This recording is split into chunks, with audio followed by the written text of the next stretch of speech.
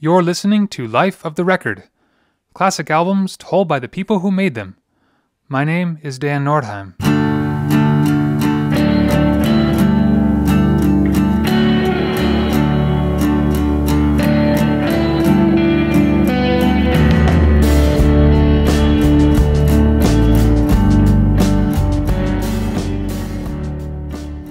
Of Montreal formed in Athens, Georgia in 1996 by Kevin Barnes. After signing with Bar None Records, Kevin started working with a rotating lineup of band members as Of Montreal released their debut album, Cherry Peel, in 1997. The Bedside Drama, The Gay Parade, Coquelicot Asleep in the Poppies, and Ald Hills Arboretum followed, before they signed with Polyvinyl Records.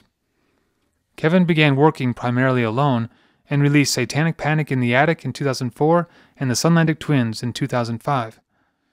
While living in Norway with their wife and baby, Kevin turned their attention to the next album. Hissing Fauna, Are You the Destroyer was eventually released in 2007. In this episode, for the 15th anniversary, Kevin Barnes looks back on how Hissing Fauna came together. This is the making of Hissing Fauna, Are You the Destroyer?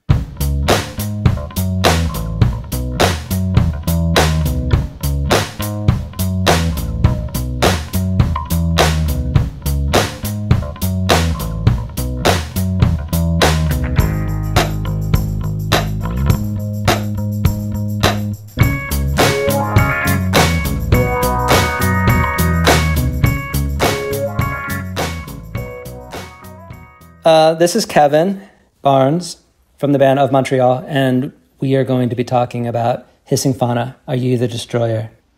I feel like with everything I make, everything is very organic, and it just sort of happens on some like unconscious level. I'm just driven to do it, and I try not to be self-conscious. I try not to second guess anything because I figure, okay, I'm just going to write and record, and then there'll be time later to decide like what I want to include, what I want to erase, what I want to change. So everything that I was singing and writing at that time was very much connected to what was going on in my inner world.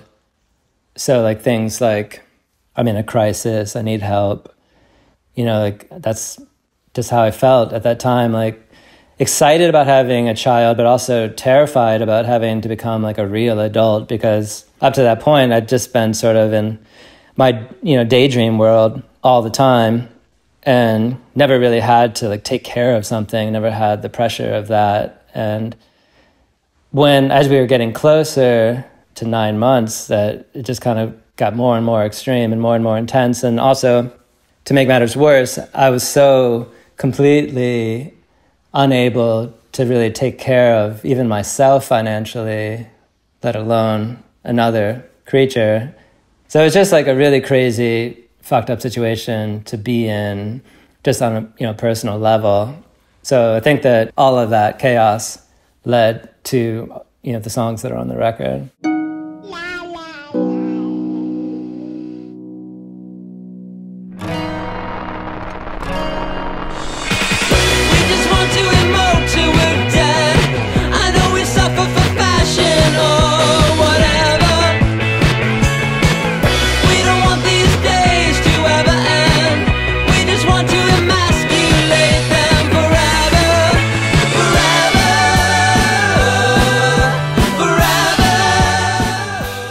I don't really think of it as like my best record or anything like that. So it's kind of just, to me, it's a bit arbitrary, like why Hissing Fauna is the one that people seem to like the most. I think of it as sort of like the anxiety depression album, because in a lot of ways it is, it's like what I was going through at that time before I got on medication, and I was going crazy. I didn't know what was going on with me. I had never really experienced anything like that. It was such an extreme experience that it feels probably more powerful in a way.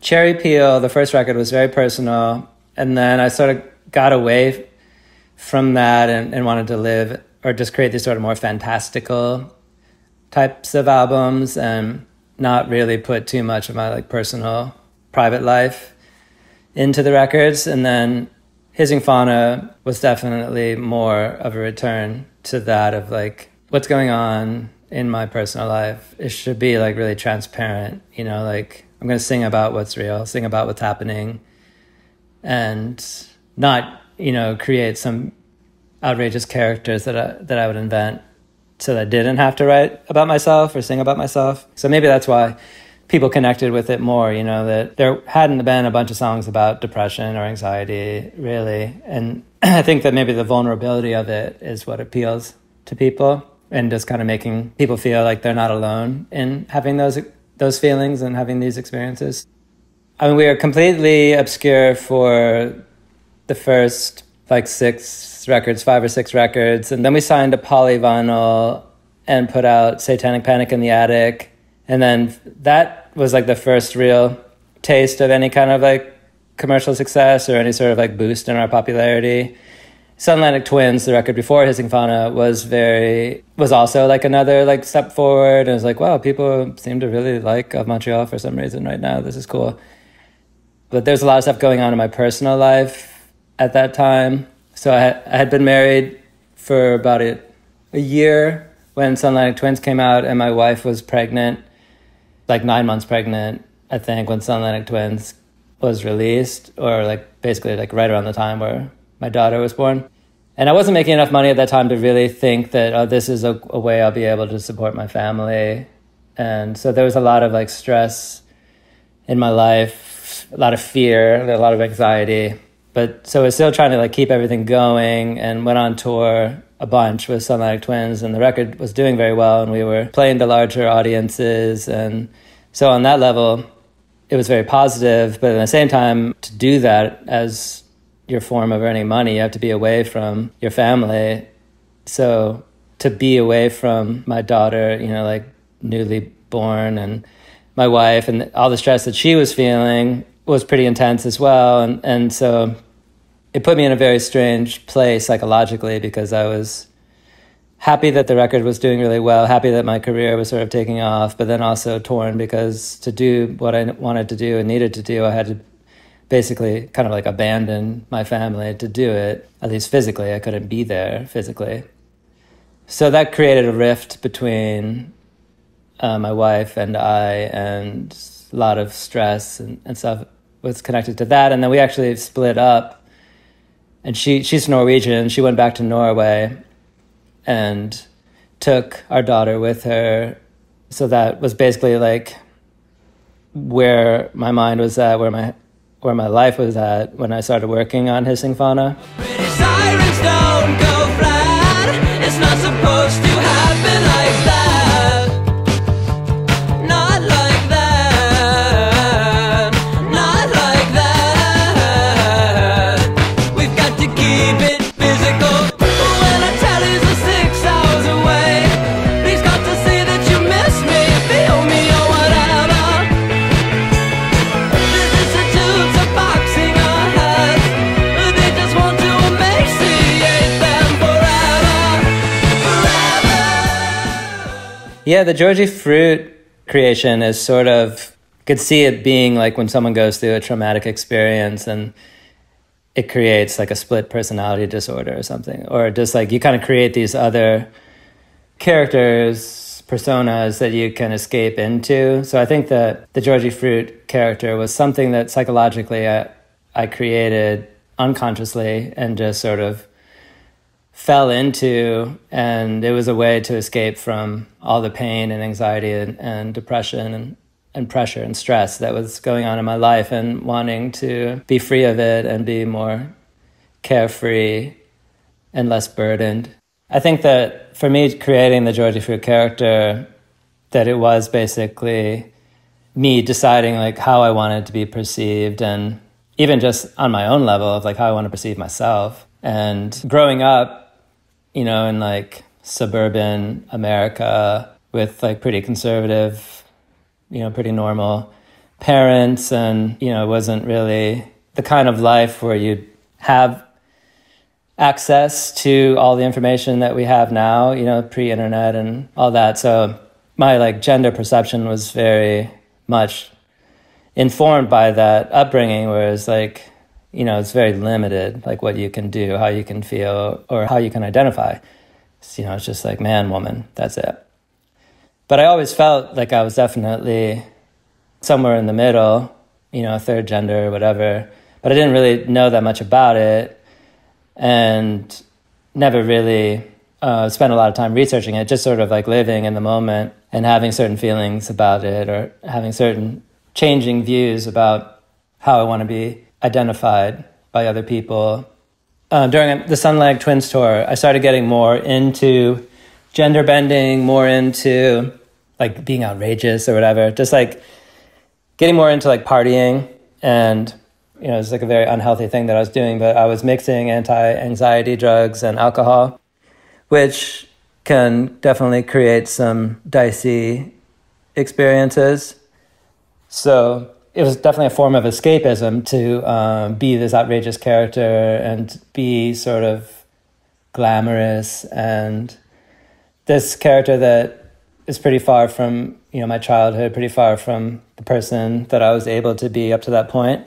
And the people were enjoying it and the concerts were really great and everything seemed to be flowing really well on that level. And so, yeah, getting into this party mode and all the trappings that come with it were, you know, songs like Bunny Ain't No Kind of Rider, Suffer for Fashion are sort of connected to that sort of party animal, party monster aspect of the Georgie Fruit character. We got to keep our little click clicking at 130 BPM. It's not too slow. If we gotta burn out, let's do it together.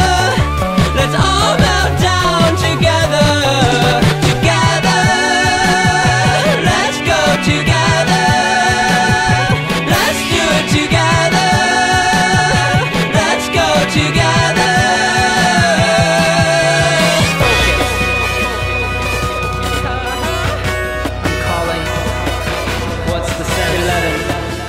So I went out to Norway in between Sunlight Twins tours because I really missed them both and really, you know, didn't want Alibi to not have a father. So went to visit them and Nina and I patched things up and she agreed to come back to Athens and for us to live together again. So in that time, some of the songs that I made were after they came back. Suffer for Fashion actually was one of the songs I made after they came back. I think of the music and how I want it to flow together and very much influenced by the concept albums of the 60s and 70s. And I always thought it was cool, you know, the way certain songs flow together on classic records like the White Album or Sgt. Pepper's or whatever. And for there not to be just like, you know, the typical 3 seconds of space in between each song or whatever. I always think it's really cool when you can't really tell where one song ends and one song starts, or even just the challenge of trying to make things flow together in that way musically is always cool. So I did a lot of that on Sunlight Twins, and that kind of just carried over into Hissing Fauna, I guess. But Suffer for Fashion seemed like a good intro song just because it is more upbeat. And you know, I started thinking about that, how like the Beatles and the Stones and people like that, or I guess maybe it's just kind of like a thing that a lot of artists do is like, yeah, you want to put like a real peppy song up front. It's kind of like a concert or something. If you go to see a band play and the first song they play is super down tempo, there's no momentum anymore. You know, it's like you have all the momentum in the world before you come on stage, and then you get to dictate like what the energy of the experience is going to be. So a lot of times I do want to start with like a more upbeat song so that it feels good to be listening to the record and you want to get deeper into it. Let's go together. Let's do it together. Let's go together.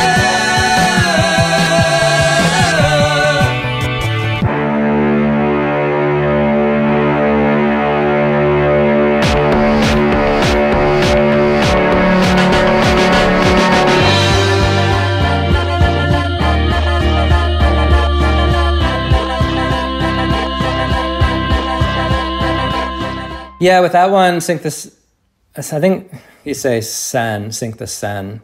I think that's the way the Frenchies would say it, even though I say sink I think I say sink the sane in the song because I'm an idiot American. But I made that song in Norway.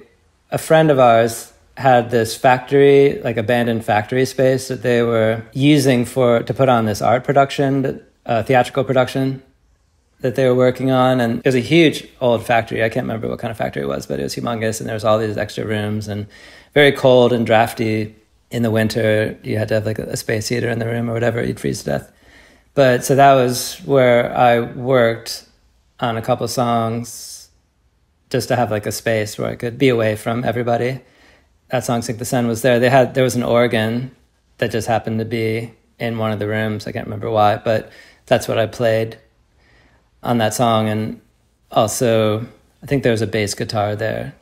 So it was like basically just like whatever instruments happened to be around, I would use and try to write something with, just, you know, kind of escape from what was going on in my life and just try to have a little bit of fun. So that one, yeah, I just made in this like tiny little room. There was just a little organ there and it just kind of happened. You're no different from the prince that creased the wires, or mosquitoes that now operate on her brain. Thought that if I sank the Seine, I might find you. I might find you. I'm no different from the clothing, like from the stair. Yeah, so for some of the songs, I was doing that rewire thing where you have logic and reason running at the same time, which now you don't have to do anymore. So that was how I did that. I had a laptop and had the drums in Reason, and then everything else was real instruments, you know, like the vocals and the bass and the organ. There was a brief period where Sink the Sun, Kados upon, Heimdalsgata, Grönlandikade, and Sentence of Sorts and Kongsvinger were more bare-boned, and they didn't have a bunch of extra stuff added to them. They're mostly just things that I did in Reason, but then later, once I got home, and then I added some other things to them. I think that when I was doing like Kato as a pun, I was basically just, I had like a tiny little MIDI keyboard and just kind of fooling around, just like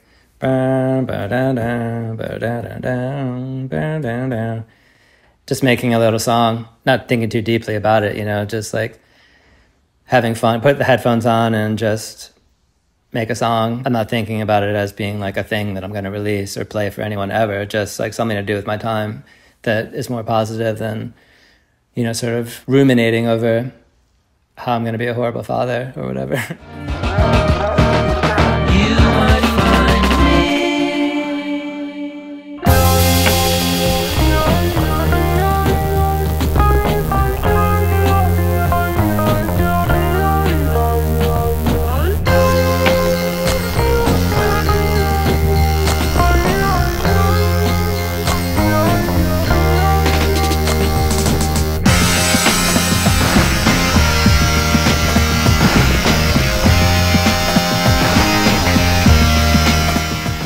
The people that we were staying with in Norway had a cat that they named Kato.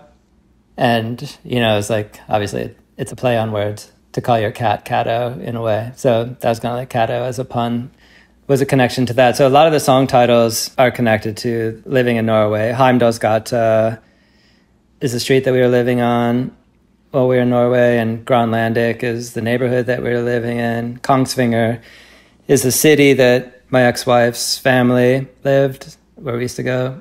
And so that whole section is very much connected to that experience in Norway.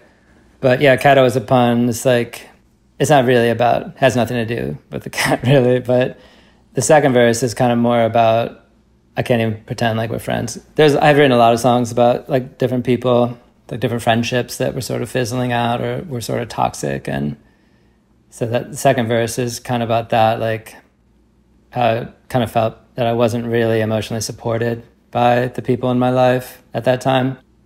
You know, it's troubling when you're going through a difficult period and you don't feel like anyone gives a shit. And on top of that, they're like adding more stress because they're bitching to you about something that you can't control.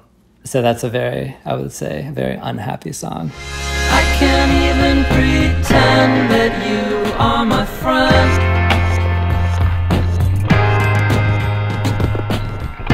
What has happened to you and I? And don't say that I have changed, 'cause man, of course I have. Are you far too depressed now even to answer the phone? I guess you just want to shave your head, have a drink, and be left alone. Satanic Panic in the Attic was the first record that I did almost exclusively by myself. And so all the other records, I had other people who were contributing. And definitely, like, The Gay Parade, Coco Sleep and the Poppies, and Ald Hills Arboretum were more band records in that, like, pretty much every single song had one or two or three or four other people playing on it. And then after Ald Hills Arboretum, the people that I had been playing, or a bunch of the people that I'd been playing with, decided they didn't want to be in the band anymore. That was like right around the time where I got married, and Nina and I moved in with my brother, and I still had like some recording gear. And so it's kind of just, you know, the one consistent in my life has always been that I just want to be working on music all the time. So I had some recording gear in this one bedroom, an extra bedroom that we had, and set up there and made Satanic Panic in the Attic. But I was kind of thinking like, well, the band's maybe done forever. I don't know what's going on, but I'm just going to make this record. So I make Satanic Panic in the Attic, and then people seem to like it. Disconnect the Dots gets played on like MTV. I can't remember what the show was called, but it's some like indie rock MTV show that they had. And I was like, okay, cool. Like things are starting to go well. College radio seems to like it. We're getting, you know, invited to play these cool shows. And so then people want to get back in the band. So it's easier to find some musicians. And then like some of the people that had been in the band before still wanted to be in the band. So everything was like kind of chill then. But then when I made Sunlighting Twins totally by myself again, they're like, what the fuck? Now you're just going to completely like freeze us out. We're not going to be involved in any of this stuff. And I was like, yeah, I guess so. Because I just want, it's very therapeutic for me. You know, of course it's therapeutic for them as well. But for me, it's like, I need to be in the studio with the headphones on, just escaping and creating. And it's so fulfilling to do that. And I don't need necessarily, unless I might want other people to be involved, but I don't really need other people to be involved to like do the things that I want to do. And it's kind of easier if I can just, and it's more fun if I can do the things myself. I can play the keyboards myself, play the bass myself, you know, do whatever it is myself. So at that time especially, I just didn't really think that much about including other people. So it would hurt their feelings. Well, one person in particular hurt their feelings the most. And so it was kind of like a weird thing that I was going through where it was like, on a lot of levels, things are great. On a lot of levels, things are horrible. And I'm just kind of absorbing all of it and feeling all of it. And it's a bit overwhelming.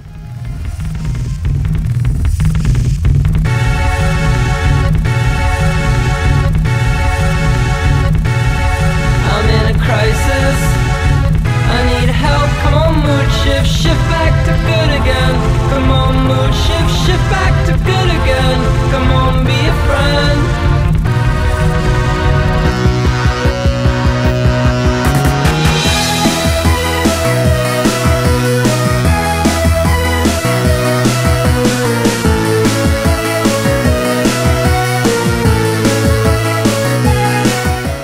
Yeah, with Heimdall's Gata, I was trying to make something more positive feeling, because in general, like if I'm feeling super depressed, stressed out, frustrated, miserable, I don't always make music that matches that mood. I often will try to make music that will pull me out of that state of mind. So I was trying to make like the poppiest, happiest sounding music.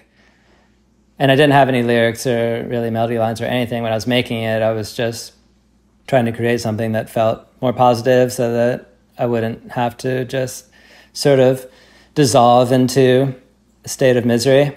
But then once the music was done, I was deeply depressed, and I wasn't just going to sing about some like trivial, superficial, happy thing because I couldn't do it. I wanted to sing about something that was more connected to what was going on. So singing about that, singing about what's going on with the chemicals in my brain. Why am I unable to enjoy life?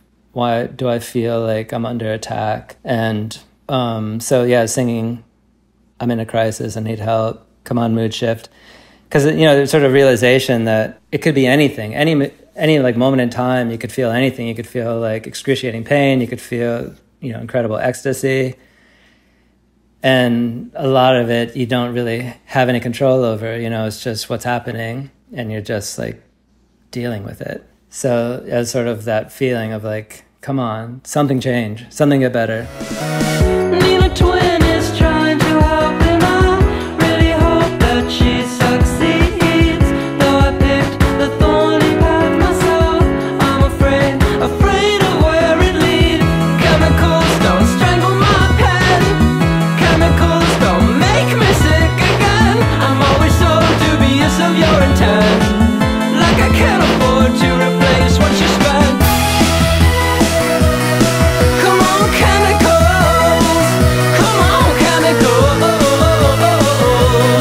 Come on, chemicals.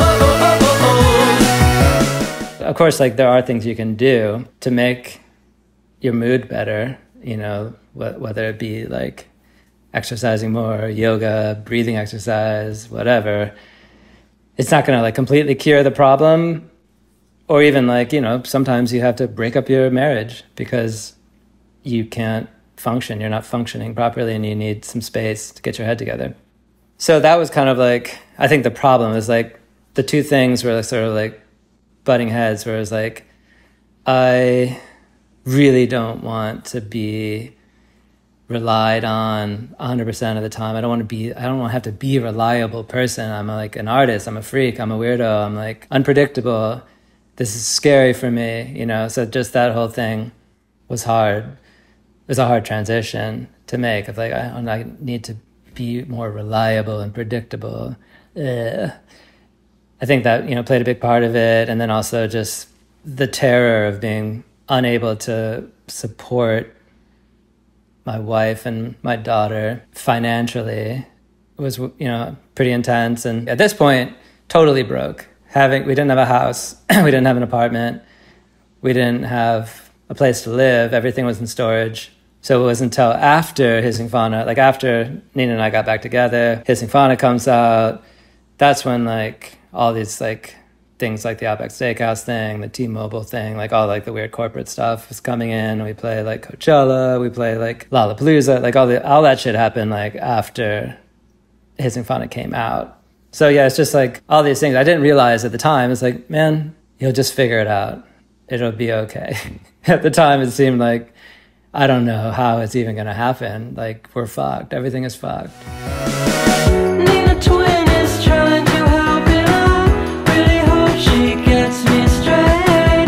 'Cause my own inner cosmology has become too dense to navigate.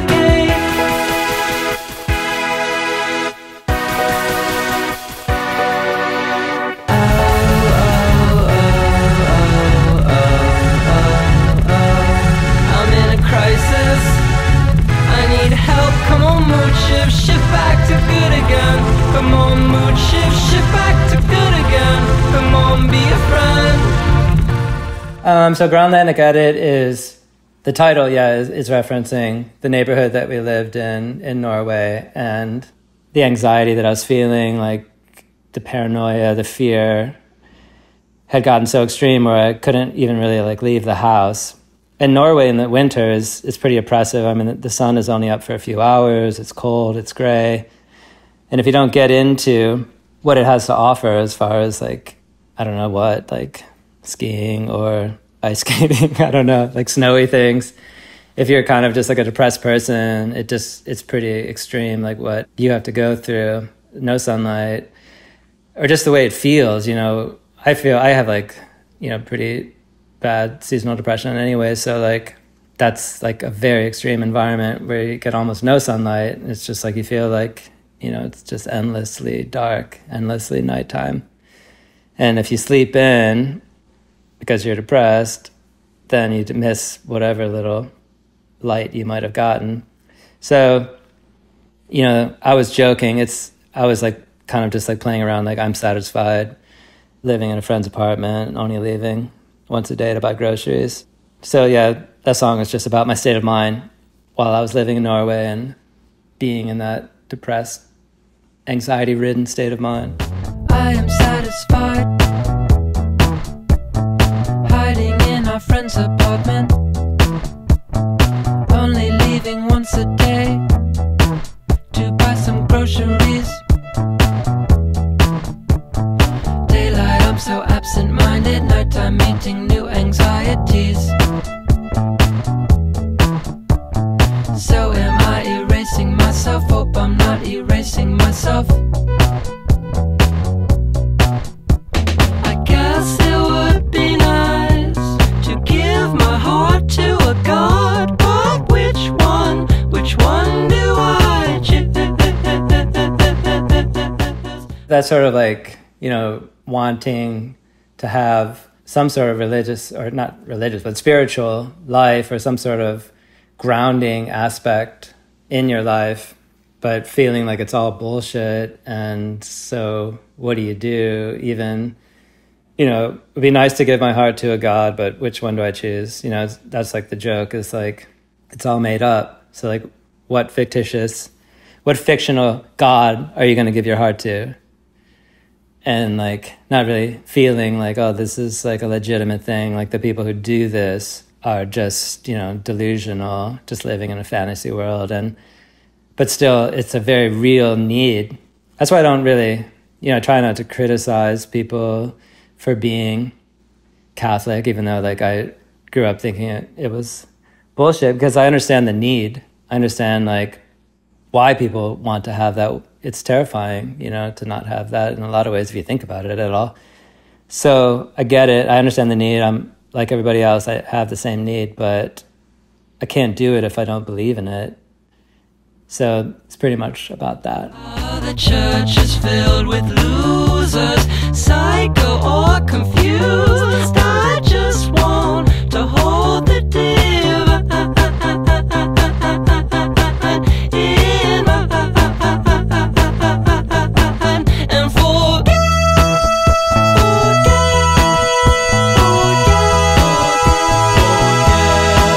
all of the beauties wasted.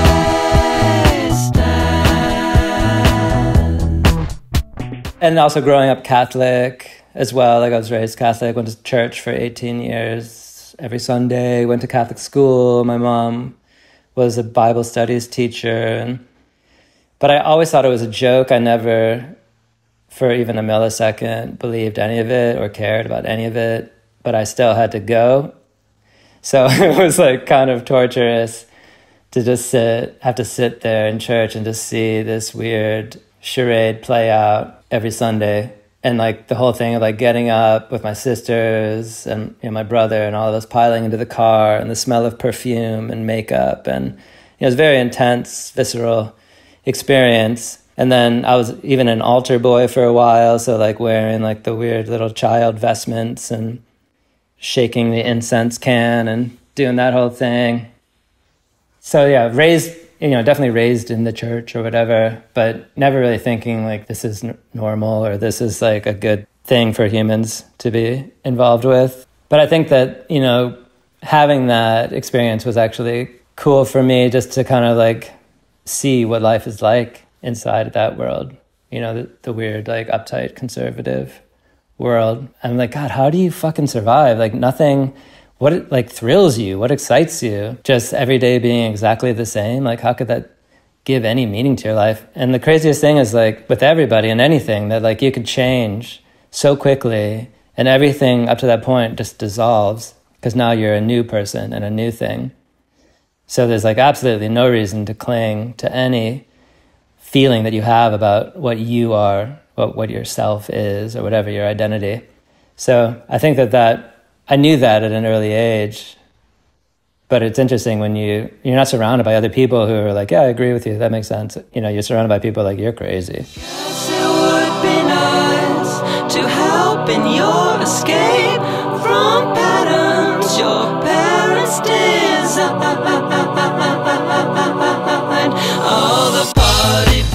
people dancing for the indie star, but he's the worst faker in this head. I forget. I understand and like appreciate the function of performance, and also the voyeuristic function of like going to see another person perform. That it can be like very transportive and cathartic, you know, to not only be the performer, but also to be in the audience and watch somebody else performing. Because, you know, it's like they say in dreams, you're every character.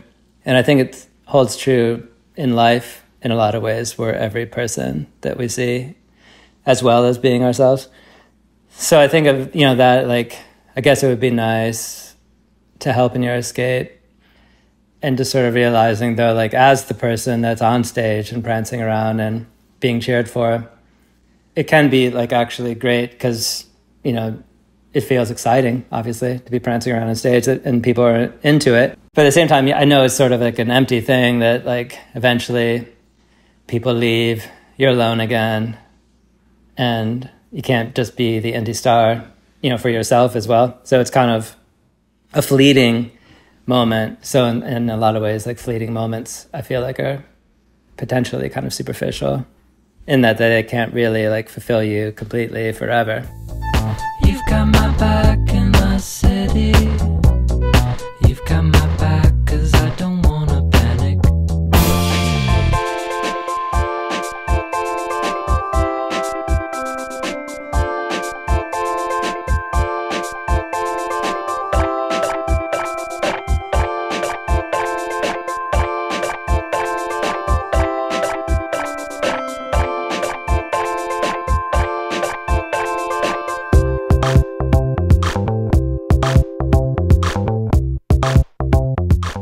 Yeah, I think I made this one actually in Kongsvinger.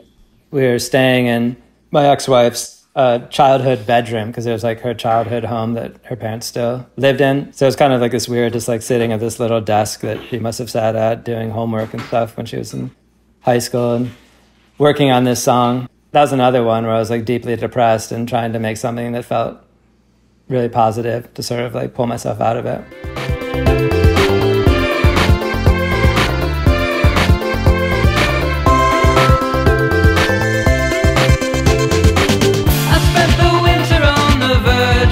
Total breakdown while living in Norway.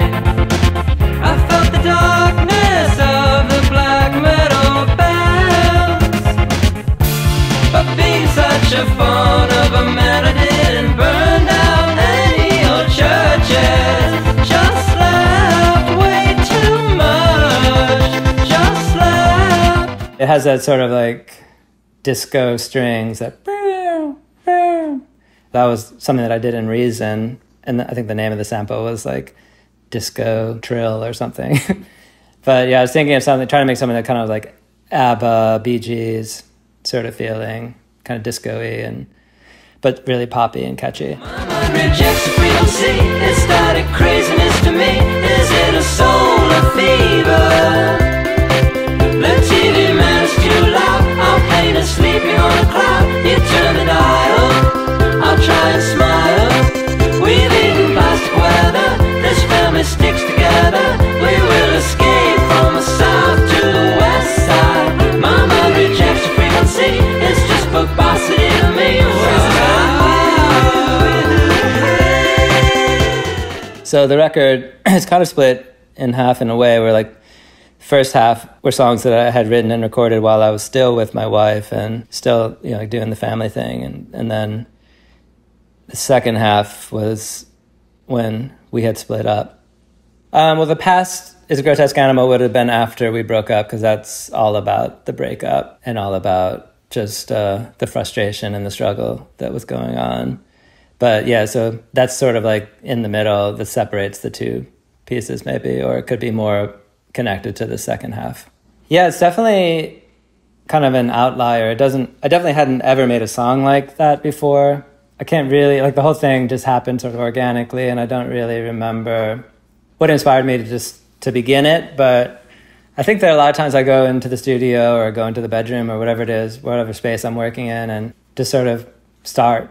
And then just these things just sort of happen organically. And then it's kind of like this train that just like leaves the station and you just have to like chase after it.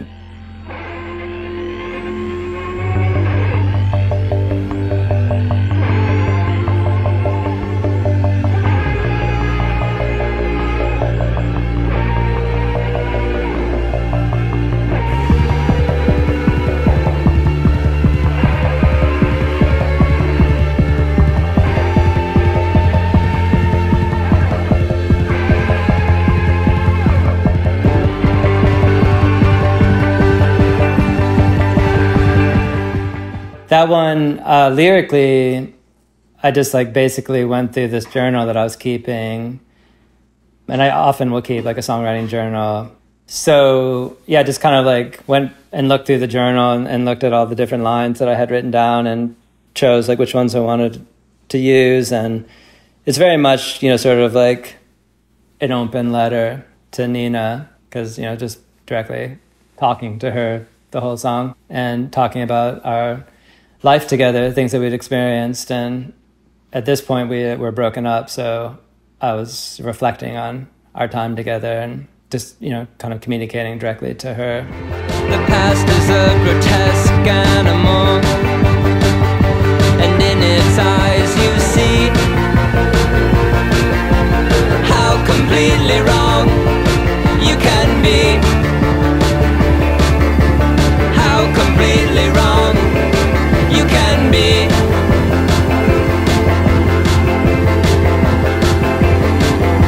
The sun is out, it melts the snow that fell yesterday, makes you wonder why it bothered. Yeah, I remember when I was done recording it, I felt a little bit self-conscious because it's like, it is very emotionally bare and very vulnerable, and I hadn't really done that very much in the past. I guess I did it more on Cherry Peel, and then I stepped away from it because the criticism that Cherry Peel received made me feel like, oh, I don't really want to share my inner world with anybody else because then they'll make fun of me for it or whatever. So I kind of like got away from that for a long time, and just with things that were going on in my life when I was making Hissing Fauna, and especially like recording that song, just didn't really have the feeling that I needed to protect myself from the world. I just really wanted to express that. So yeah, I guess it is probably the closest that I've come to being completely not self-conscious and just making something in the moment. But I think it helped that I was basically just like, yeah, I'm just singing this song to Nina and not really singing it to anybody else. I fell in love with the first cute girl that I met, who could appreciate Georges Fruit. Standing at a Swedish festival, discussing story of the eye. Discussing story of the eye.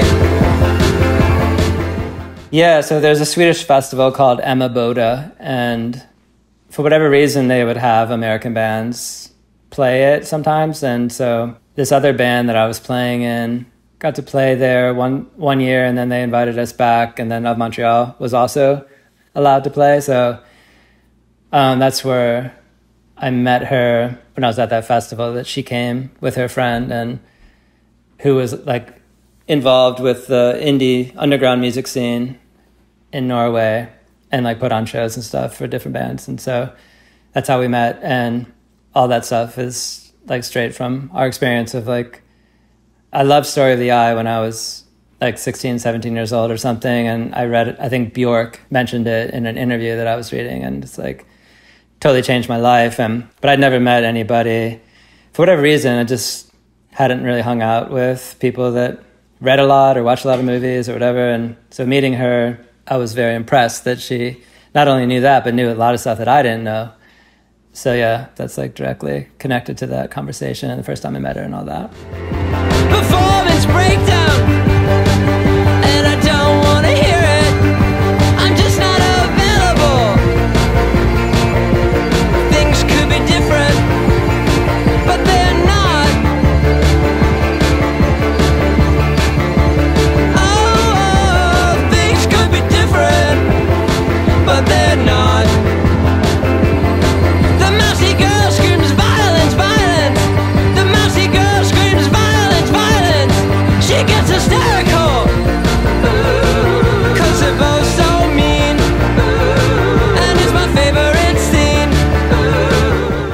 I think we both loved Who's Afraid of Virginia Woolf. Can't remember all the lyrics, but yeah, there's definitely some references to different things that we both enjoyed or things that we experienced together. But just, yeah, the character in the play who screams violence, violence, when the other two main characters are fighting.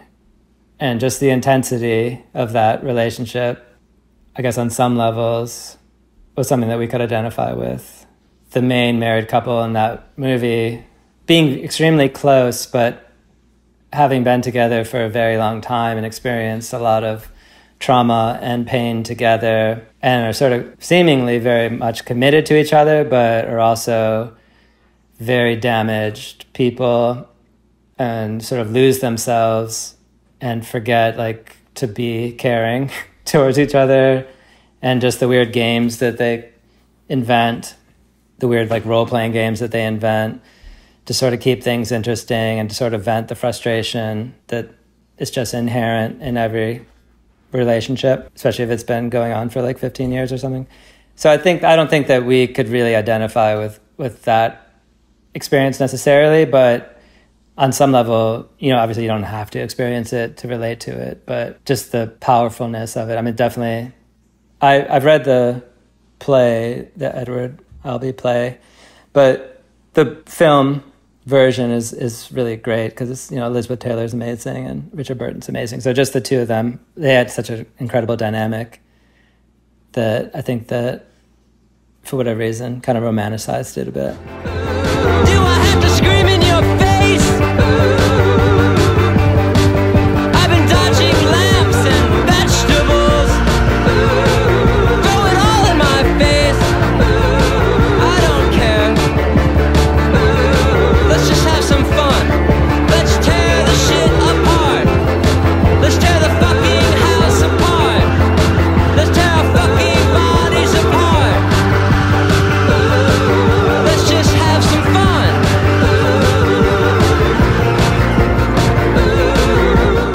I mean, yeah, this is one of the few songs that it's just the same 4 chords throughout the whole song, and it's a really long song, so definitely wouldn't be something that I would normally even consider doing.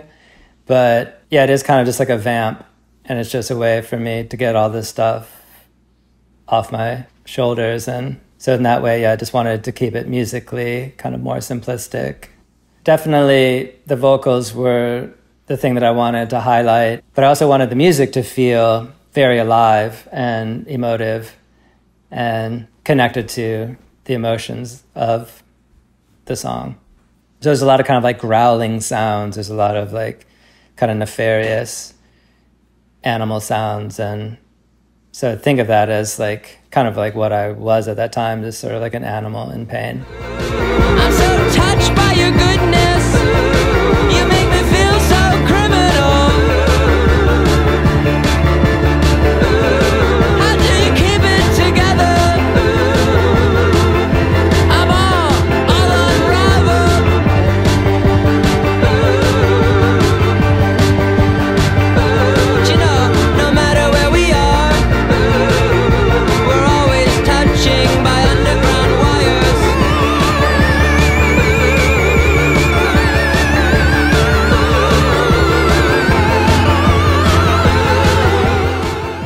When I was recording Pastures of Grotesque Animals, I think that the initial recording where I just sort of laid down, there's like whatever, the 16-minute version, I don't think I like slumped down into a fetal position or anything, but it's kind of just like, okay. Just like, you know, because I was recording it by myself, I was alone. So, you know, it's kind of like, it's interesting how it is when you work alone. There's nobody else in the room, nobody else to like see anything that's going on. So you just sort of do it and then it's over and then it's quiet. And then you think about it. What did I just do?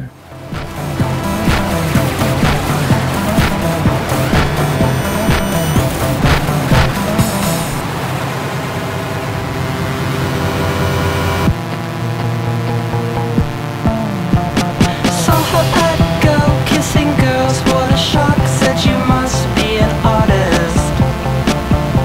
She muttered her reply. I was judging her friend as the DJ played a to dance, they're outside, smoking cigarettes. There's a bar in Athens called the Go Bar. Doesn't exist anymore, but it was for a long time everyone's like favorite bar, basically. It's like very cool, chill people that work there, and they'd have a lot of awesome bands playing, and it was kind of like, you know, one of the cooler spots in Athens. Bunny is definitely, you know, directly from an experience I had. And like an asshole, I didn't change the names to protect the innocent. So Evo is actually a person that I knew, and the whole experience is like straight from what happened one night. But I don't know why I said the thing about the soul power or any of that stuff. It's a mean song, you know, but I think it's just the way it's, you know, very common for me to not really think about the ramifications of something that I'm singing about and just sing it because that's what I feel like singing about at the moment. And then later on being like, ugh, why did I do that?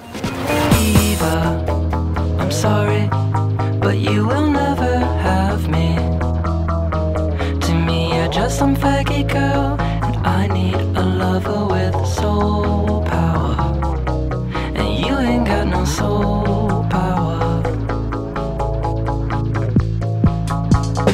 Eva, I'm sorry, but you will never have me.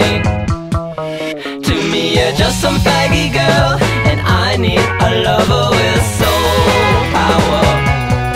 And you ain't got no soul. You ain't got no soul power. No, you ain't got no soul. Well, there's a weird experience. One time we were playing a show in Athens, and Eva actually got on stage, and I was like, oh no. And while we were playing it, and she kind of like pretended like she was going to kick me in the face.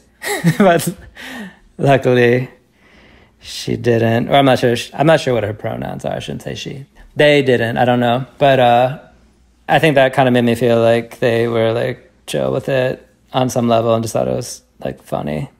It would have been intense if they would have like strangled me or like shot me or something.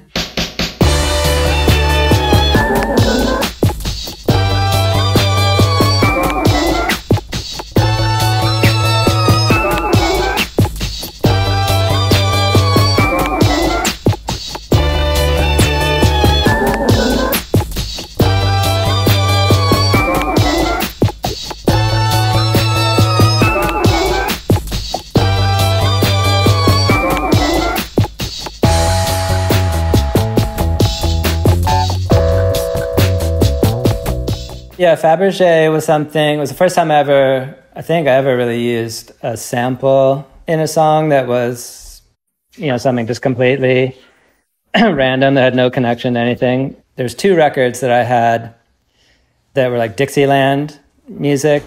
I was just kind of fooling around, just trying to make something in the studio, and I was wanting to experiment with doing some samples, and so I chose these 2 Dixieland records that, you know, deeply obscure, just kind of like the sound of New Orleans in 1951 or something. And it wasn't anybody famous or anything, so I've never been sued for it. I don't think anybody would really be able to pick out what the samples were from, luckily. But so that whole like, that's like 2 different samples that I chopped up and put together, and then I pitched it up and back down again just for that intro thing. And then musically, when it goes into the kind of funkier part, it's definitely thinking, well, it's great because it was fun to make something musically that I could express this persona through, the Georgie Fruit persona that was sort of starting to evolve. I think of that song probably as the most Georgie of all. Those with the golden eggs have tried to tell me what they say. I bet the blood in my chest was dead, but that's never, never, never. She ain't my thug no more, ain't no kind of killer. And she can break your mold, and she damn well please, just as long as she brings it home to me, and it's still hot.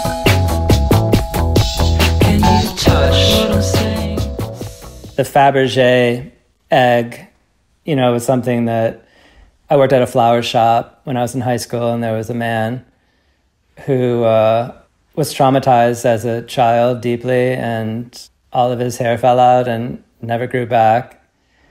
And he was very into creating Fabergé eggs. So it became like this weird thing in my imagination, just thinking about this person making these Fabergé eggs and thinking about like a Fabergé waterfall or the Fabergé egg falling and shattering and just the pain that would cause. But I think, yeah, Shuggie was somebody that I was listening to a bunch at that time. And so it's like this combination of sort of semi-abstract poetic lyrics and more direct sexual references and just things that were going on. Like, I can't take the stage straight. It was like a sort of that feeling I had of like, I need to be kind of addled to be on stage so I can like really get into the groove of what I wanted to do, because I'd be like too uptight or whatever if I was sober. Yeah, so there's just so many different references in that song.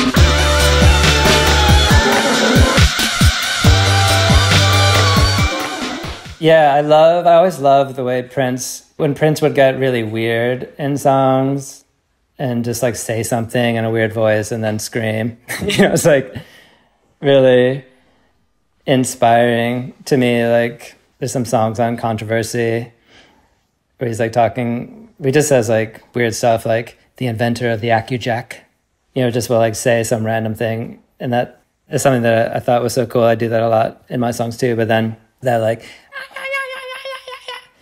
making just like crazy animal noises. It feels, it's like very emotive to do that. It feels like you're sort of exercising some like weird sex demon. Yeah, because like the Georgie Fruit character is a very sexual character. And that whole time period for me was this period of exploration. Yeah, it was like this, a couple year long sexual adventure, sexual walkabout, to do a 30 Rock reference. Be careful how you touch me, my body is an earthquake, ready to receive you, my mind's making glaciers, metals for my soldiers, let's be like strangers, touching for the first time. Ooh, skeletal landing, the controller sphere, false priest, skeletal landing, the controller sphere, false priest. I remember one day just like sitting on my couch and just like writing kind of like free verse style and thinking, what would be some interesting titles that I could create. And so those things, the controller sphere and skeletal lamping and false priest, were 3 things that popped into my head, and I wrote them down. And I thought it would be cool because more so at that time, really than any other time, I was feeling very creatively inspired and was very productive, and I was making a lot of things at the same time. And like once the record would be done, I would start another one right away.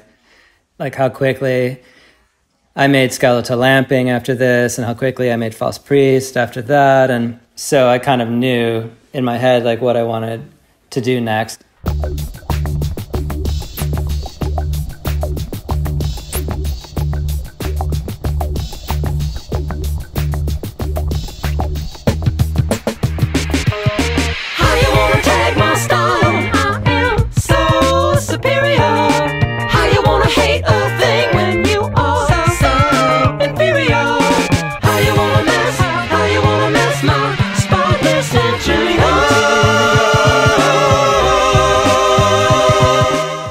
So I think, I experimented with different different lyrics on Labyrinthian Pomp, and definitely, that Georgie Fruit character probably played a large role in this, like, things that I would say as Georgie Fruit that I probably wouldn't say as Kevin Barnes, and just thinking of, like, how this character would talk, how this character would communicate, and what kind of language it would use. And so, like, how are you going to tag my style?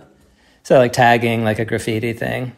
Like, basically, how are you going to, like, trash me and the way that I live when you're, like, nothing or whatever. You know, just kind of, like, being, like, kind of... I know, like, a lot of people, like, I've been bullied a lot, you know, like, when I was in high school and stuff, because I was different. And, like, a lot of people who were sort of bullied, you see, like, oh, this person is bullying me, but they're, like, nothing. They're, like, basically subhuman. There's nothing special about them. It's insane that they feel like they could be talking shit to me, you know? So, sort of, like, a reference to that. And then the verses, there's this idea that I had of this fantasy of, like, smashing all the windows in my neighbors' houses. Obviously, you know, it's like I have some impulse control, but that was something that I was thinking about. That would be really wild, like, in the middle of the night, to just, like, break that, like, very serious social taboo and just, like, smash people's windows. Your neighbors, you know, especially, like, Kevin, the fuck are you doing? People who know you, you know. But, I mean, that song is very much, I think about it as that time period where Nina and I were renting this house in this one neighborhood, and it was very much connected to that neighborhood in my mind, and, like, the vibe of the neighborhood. And Alibi being, like, you know, I guess she's, like, 1 year old, 1.5 or something, 1.5, 2 years old, and having friends in the neighborhood, having a trampoline in the backyard. Things are definitely, like, a little bit better at this point in my life, feeling a little bit more frisky and happy. Let's just say you another destroyer. Let's just say Du är inte den som ödelägger för I got my bright girl near me. She's so much taller, with a crisp endorsement from the CCAA Booty Patrol. She's so metal, referenced and all. Shares my strange urge to smash a window in every house on our block. Well, I was very influenced from an early age by Prince. And Prince is interesting because obviously his roots are in like more black genres of music, like R&B and soul and things like that. So yeah, maybe on some level thinking, well, a white person can't really do that sort of thing without, it's just like blue-eyed soul or blue-eyed R&B, whatever, even though I have brown eyes. Yeah, so I think that maybe saying like, oh yeah, Georgie Fruit's a black transgender person or whatever, that, because that's really the kind of music that I was in love with and wanting to make, and wanted to feel like it was okay to do it and not that it was like some sort of appropriation or some like cheap facsimile of the thing. You know, I wanted it to feel authentic. So how do I make it feel authentic? I have to become something that I'm not, maybe. But all this stuff is just going on in my head. I'm not as like self-conscious as that might seem. It's kind of more like fun, you know, it's just play acting. So I didn't really spend that much time thinking about what is Georgie Fruit or what kind of character should I create to help me become more liberated as an artist and a songwriter and a performer. That it was more just this organic thing that was just happening, and then other people obviously will witness it, know about it, have opinions about it, but I haven't really, obviously, because maybe I wouldn't have done it if I had been more conscious of the outside world. Got my Georgie Fruit on. He's a dark mutation for my demented pastime, giving replicators somewhere to go, but we're authentic. You can test my talent against your cursed body. The controller's fears have disappeared and it hurts. Delinquent days are here again.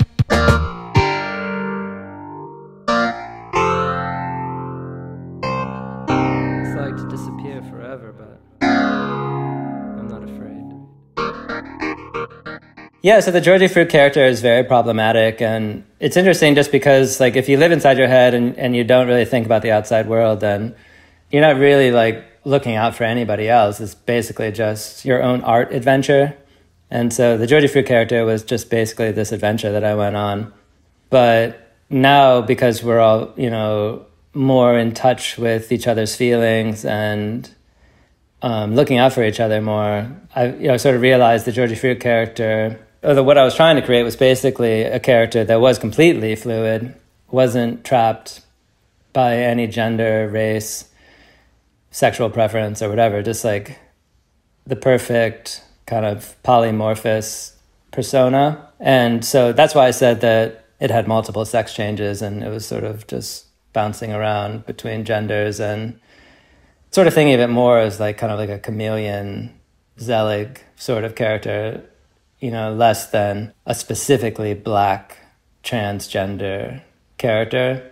So I really was kind of at that time just picking something that was very foreign to what I was physically. So I shouldn't have given it any race. That's kind of like what I realized, sort of the takeaway currently. Like, I shouldn't have given it any race or any gender. It should have just been completely free. And it should have been a character that, nobody could say what it was.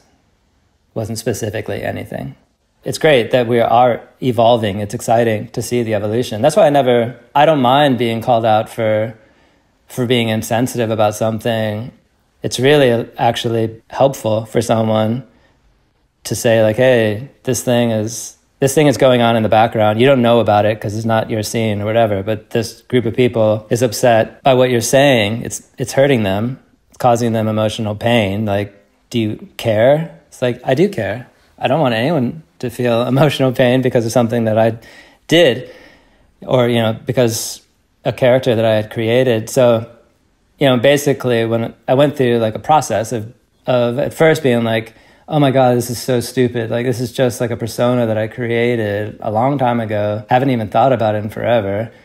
Why do you care? Why does it matter to anybody that this thing happened 15 years ago, whatever? Like, why does it bother anybody? Because, but then it's like the thing that I learned is like, just because I don't understand it doesn't mean that it's not real. And it doesn't mean that other people aren't feeling it. It's like, I think we all struggle with that idea that, well, I wouldn't be offended, so you shouldn't be offended. Or you have no right to be offended because I personally wouldn't be offended.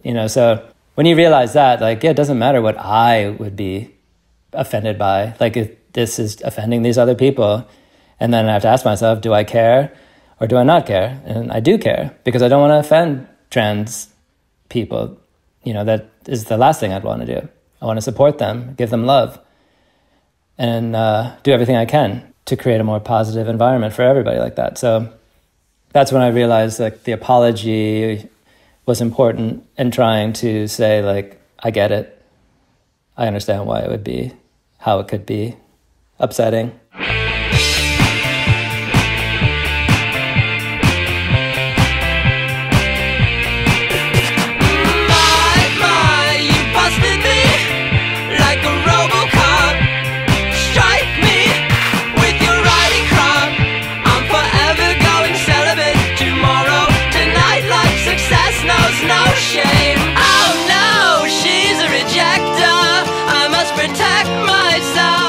Yeah, that one is kind of, I think of it almost like, was definitely like kind of the most rock and roll thing on the record. And I always love, like Iggy and the Stooges and MC5 and Velvet Underground when they're like super rocked out. And of course, like Bowie has awesome rock songs. And so it's definitely kind of feeling inspired by that and wanting to make something that had that groove to it. It also has a little bit, I remember at the time, that song House of Jealous Lovers was really popular, and I really liked the way that song sounded, and so kind of wanted to make a song that had a bit of that energy to it.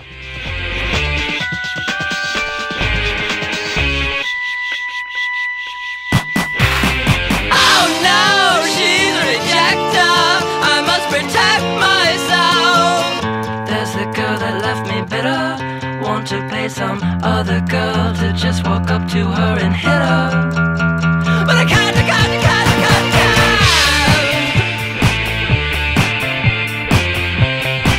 I can't just hit her. No. I want to, but I can't. That song's pretty problematic in a way, like saying you want to hit somebody, especially if you say you want to hit a woman. I mean, at least there's some self-restraint saying, like, I'm not going to hit you, but I want to pay some other girl to hit you. It's just kind of like sassy, but, definitely like kind of like tongue-in-cheek. It's meant to be playful. It's not meant to be serious song. I feel like at that time, I felt like I was very much, or thinking back on it now, it seemed like I was very much in some sort of like protective bubble where I wasn't second-guessing anything or being critical or even like being like sensitive. Which I've had a problem, I guess you could say it's a problem, like for a long time of being insensitive in songs because I'm not really, when I'm making them, I'm just in the moment and I'm not thinking about anyone ever hearing them.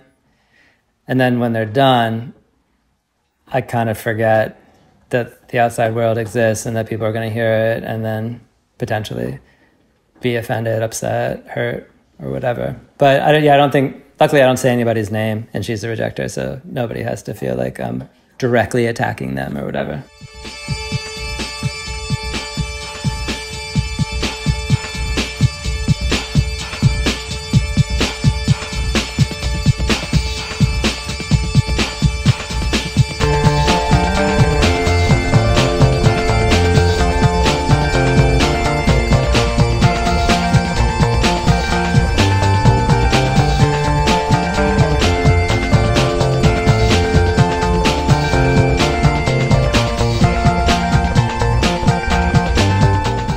Yeah, so that song is about me and Nina and Alibi. And Alibi, when Nina and I were separated, Alibi would take a photo of me and bring it to bed with her every night.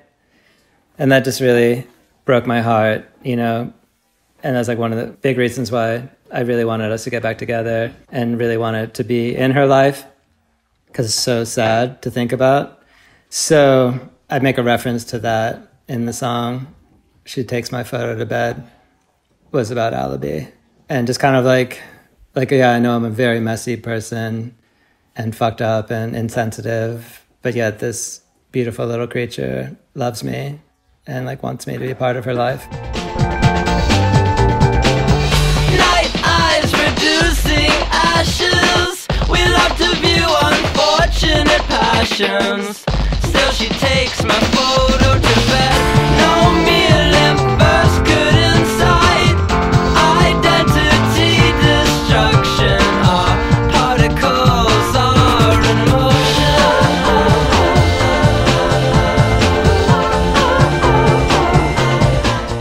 We called Alibi our leafling. So this sort of thought that we had been reincarnated lovers or whatever, but we were always freaks, and so that's why the title, We Were Born the Mutants Again, this time with leafling. So yeah, just kind of like a sweet reference to, like our little family at that time. Yeah, so it's funny because I talked to my therapist about this a while ago, and they were saying like how unhealthy it is to think of you and your partner as twins, or that like it's you, in a way it's like that whole thing of like it's us against the world, in a way that kind of says like you lose your individuality. Like you don't have to like morph with another person to have a healthy, loving relationship. But I think at that time, like the Sunlight Twins was a reference to Nina, and in Heimdallsgata, I say Nina twin, and just sort of thought of her as my twin, but like more of like my art twin, because respected her so much, I respected her brain and the things that she created, and I would always refer to her as Nina twin. When I finished the record, she hadn't really heard many of the songs, and I basically just like left her alone. I think Alibi was in bed, so it was like later at night, and I just left her with like the headphones and the record, and she listened to it, and she was crying, but like really happy. Felt like it was, a really good record, and didn't feel upset about anything that I was sharing with the world or whatever, and just felt my pain and knew that it was, really, in a lot of ways, our record, because it, in so many ways, was also her experience that I was singing about. Sometimes we're not legible, but we're the same strange anymore. Let them say our love is peculiar, don't care.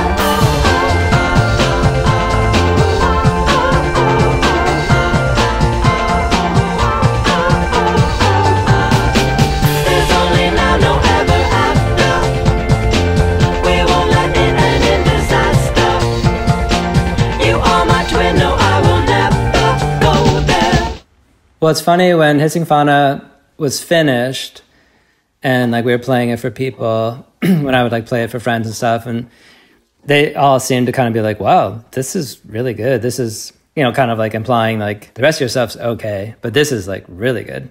Kind of surprised. So that was like, oh, okay. It makes me happy. But it actually leaked like way early. I think it had leaked on the internet like 3 months before it came out or something. So we're like, oh my God. You know, at the time it seemed like bad news because people were still buying CDs back then. And, you know, I was like, oh, well, if it's already leaked, then probably won't sell very well. The label was like kind of freaked out about it. But I think it actually helped the record because, you know, buzz was growing so much by the time the record came out that a lot of people were excited about it, wanted to hear it. So when it came out, it was very kind of instantly, like Pitchfork gave it a really good review, and the shows were going really well, and we were kind of playing like bigger and bigger venues. So it was like around this time where like places that we used to play, like the kind of the indie circuit that we used to play, where, you know, if we were lucky, we might get 100 people at a show, where most often there'd be like 12 people at the show. Now those places were selling out, and there was like a line around the block. And so that was like really exciting to see, you know, like the evolution of that. And, you know, to have our 15 minutes of fame was really exciting. And especially after like so many years of being totally obscure and feeling like a complete loser, it was nice, you know, to be special, to feel special for a little bit of time. So I remember that time period, I have like, you know, really positive feelings about it. But then it was also, you know, the same problem that existed with Sun Atlantic Twins, you know, where like the record's doing really well, but my marriage is not doing well because I have to be gone all the time. And it definitely makes you kind of grow apart the more time you spend away from each other. And, you know, Nina was back at home with Alibi and like having to be basically like a single mom, and I was out on the road. So yeah, it was, you know, it's good and bad from that perspective. But from just, you know, if I forgot that I had a daughter and a wife back home, then it, you know, it was a pretty exciting time period. Definitely like Kevin's wild years.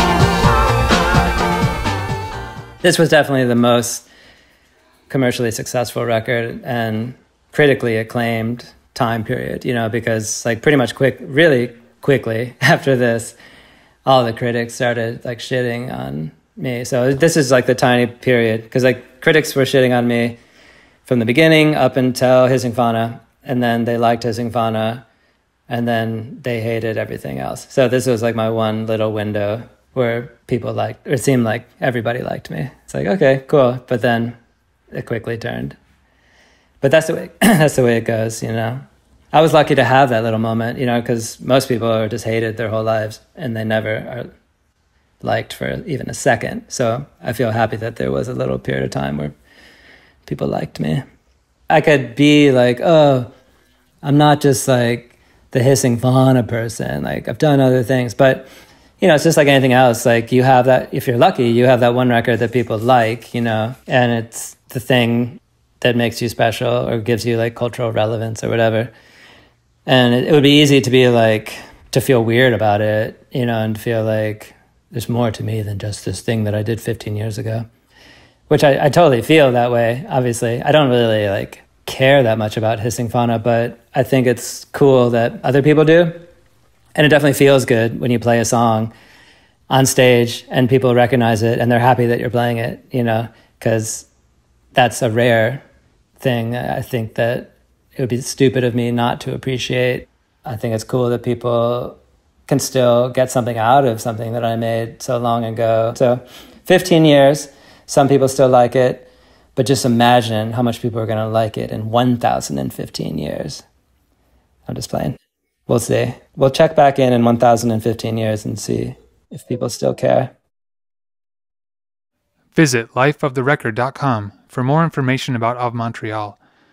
You'll also find a link to stream or purchase Hissing Fauna, Are You the Destroyer? Thanks for listening.